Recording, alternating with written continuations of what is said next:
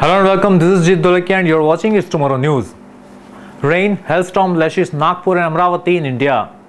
The state of Maharashtra in India has been seeing light to moderate rains with a couple of heavy spells since the last 2 days.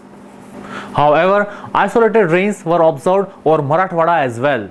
Isolated hailstorm was also seen over parts of Vidarbha including Amravati and Nagpur. However, weather of Konkan and Goa remained almost dry.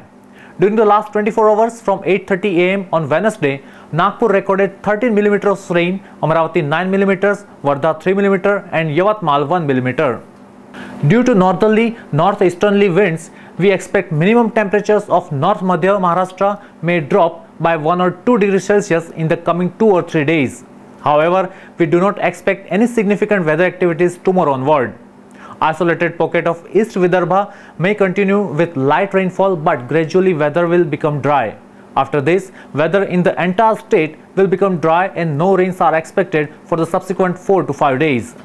Weather will remain clear with sunny skies and maximum temperatures of Vidarbha may see rise by 3 to 4 degrees Celsius in the coming days due to clearance of sky and cessation of rainfall. However, there is likely to be a marginal increase in the day temperature of Marathwada and Madhya Maharashtra. That's all for now. For more news updates, stay tuned with us. It's Tomorrow News, Jit Dolakia. For more weather updates like this, please subscribe to our channel.